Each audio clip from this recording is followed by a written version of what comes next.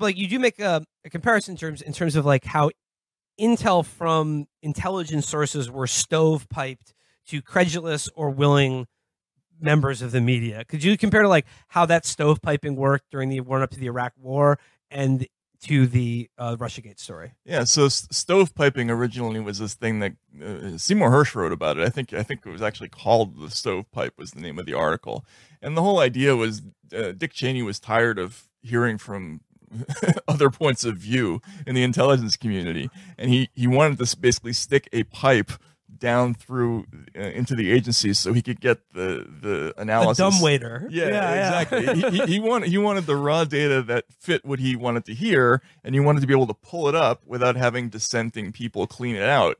And so he takes this stovepiped information, and then he used this laundering technique to get it before the public. And this is, this isn't the kind of thing, if you're a reporter and this happens to you, it's a big red flag. Like basically what they would do is they would give somebody a scoop, right? They would say, oh, we found out that they're like, importing yellow cake uranium from Africa, and but off the record, right? or anonymously. So the New York Times or somebody would do that story, and then Cheney would go on TV that day and say, well, according to the New York Times, Saddam Hussein is importing uranium from Africa. So it's a trick. They're laundering, right? I remember he went on. He would like meet the press that Sunday. Meet the press that same day.